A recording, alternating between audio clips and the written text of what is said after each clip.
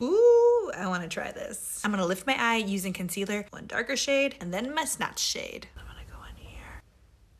Kind of doing this cat liner design that I normally do with liner or shadow. Okay, pretty easy. Gonna blend that out. I am blending upwards. I don't know what you guys think, but that's pretty on its own. I'm gonna grab my snatch shade, which is about 2 shades lighter than my normal concealer shades, about 4 shades lighter than my foundation, and we're gonna snatch.